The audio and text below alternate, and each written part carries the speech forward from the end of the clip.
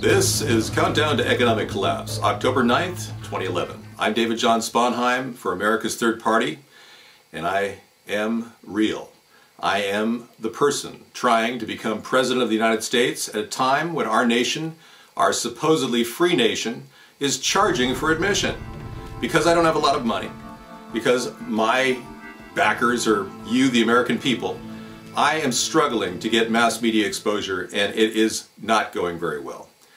My biggest problem is the huge barrier that the powerful elitists have constructed, the two-party system has constructed, to preventing a third party from actually being heard. Now, in the world today, there are some things that need correction. Our foreign policy has become a quagmire. Barack Obama has left it in shambles. The problem in Egypt is intensifying. The fact that he did not support Mubarak is a huge detriment to his administration, and we are now dealing with riots in Cairo. The police are struggling to contain the population. The protests continue, and there's word from the UK that they are hearing that Afghanistan people are starting to turn on Hamid Karzai. There's a huge protest that's running through the Middle East, and it was all caused by Barack Obama's inability to support the infrastructure and our allies in that region. Now, we are going to rebuild. We're not going to let this continue to fall into the fray of mobocracy. We are going to shore up the very nature of our foreign policy by getting a new voice in American politics. When I win President 2013, I will start this entire process of telling all of our allies and our enemies that our policies have been too much intervention in their world. We cannot step on their boundaries and expect them to respect ours. So we will have a new face on our foreign policy and diplomacy. And the beginning of détente will start again.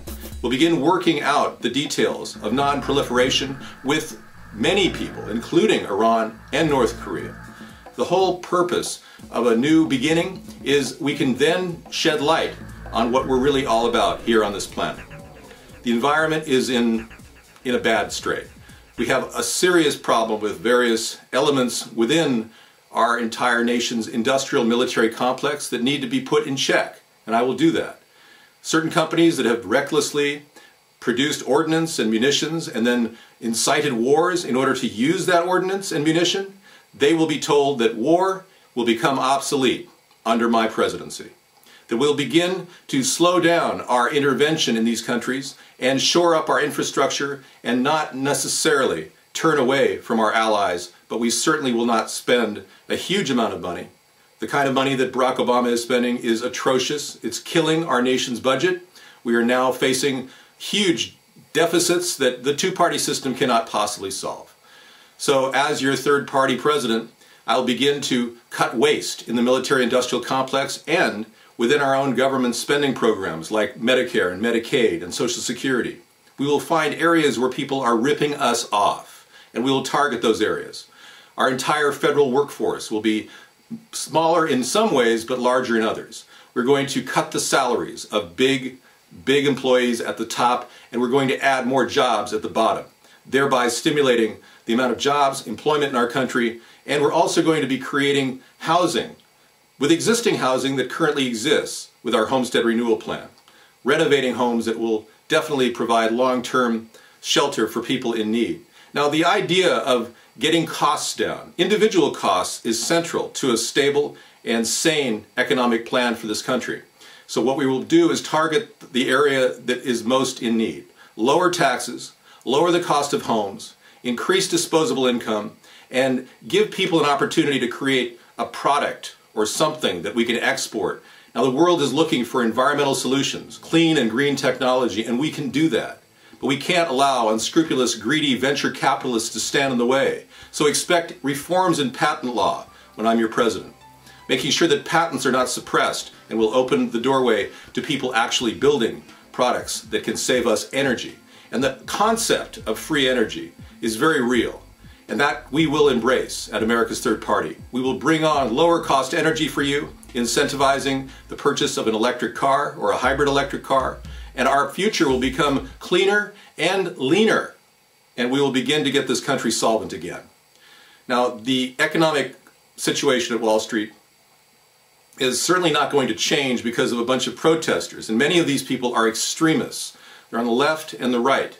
What we need is sound administrative leadership from the presidency. The SEC must step in and limit futures and options trading. This concept has destabilized our stock market and given people reckless profits that they run to the bank with and then send their money offshore to the Cayman Islands. We don't want that. So the SEC can control and limit the amount of reckless spending, investments that are destabilizing our economy.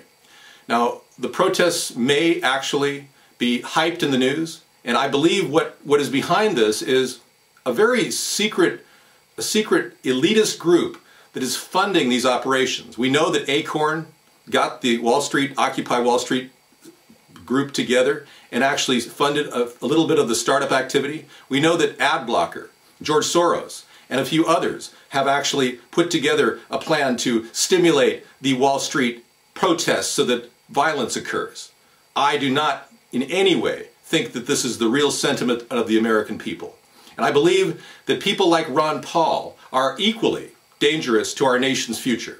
They are proposing to change the nature of our currency, which will completely undermine the confidence of the American people in their own cash, in their wallet. And ultimately, his plan to create a gold standard is absurd. There has been so much money printed under the Federal Reserve that if we go back to the gold standard right now, we will end up getting pennies on our dollar in trade for some coin that he fictitiously believes will solve our problems. I think he is simply doing this because it's his last-ditch attempt to get notoriety. He is not a clear vision for the future. He will destabilize our currency and send us into a number of problems that he will not be able to handle, being his age and, of course, his ties to big money. He is a multimillionaire. Don't forget that. And when you look at the future of this country, it's not going to be predicated on the work of millionaires. It's going to be built with the toil and the sweat of the American people. Millionaires are not going to be part of my administration.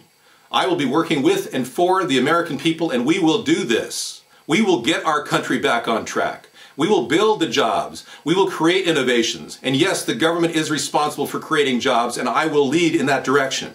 The innovations that we're proposing at americasthirdparty.com are rather revolutionary. All of the ideas are original, and they will build the very engine of our economy and get us back on track. I believe that the future is actually bright for our country, that we will pull through the 2012 era, and we will come out shining, brighter than we ever have been. And this goal is not just a promise. This is built and predicated on ideas that I have formulated over the past 30 years that will, if implemented, begin to show the American people an immediate return on investment. So get behind this plan, join America's Third Party, and realize that the future is not as bleak as the media paints it out to be. And you can become active in your own home without going to the streets and recklessly going with extremists and complaining about things. Of course we need to end the Fed. Of course we need to get accountability in Washington. Of course we need to get the federal government out of our lives. These messages are echoed by extremists on the left and the right. Well, we are moderates, right in the center of the political spectrum, and I believe we are the silent majority.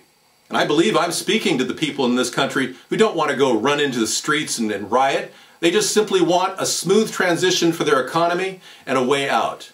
And I will articulate that plan, and I will give it to you. Let's end the Fed. Let's end the two-party system, and let's build America and get our country back. We're not Republicans. We're not Democrats. We're Americans. And we're fed up with the two-party system. Check us out at americasthirdparty.com.